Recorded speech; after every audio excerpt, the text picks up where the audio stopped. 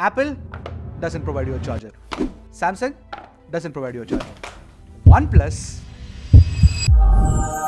charger, case, everything. Does removing the charger from the box actually save the environment? Well, yes and no. Watch this video till the end to know the answer. Basically, Apple started the trend of removing the charger from the box. Samsung followed it. Their reason is they're getting more carbon neutral, they're promoting sustainability, and they're reducing e-waste. But if you buy one of these phones, you still have to buy a charger separately, and that will involve separate packaging as well, right? And that will involve further logistic costs too. In fact, with every year, the charging speeds become better and faster, and therefore you will need new chargers as well. So while you look at it as a whole, all of these brands are also businesses first. While they are definitely reducing carbon emissions and promoting sustainability, they are also maximizing it for profits. That's something you have to keep in mind. What are your thoughts? Let me know in the comment section below.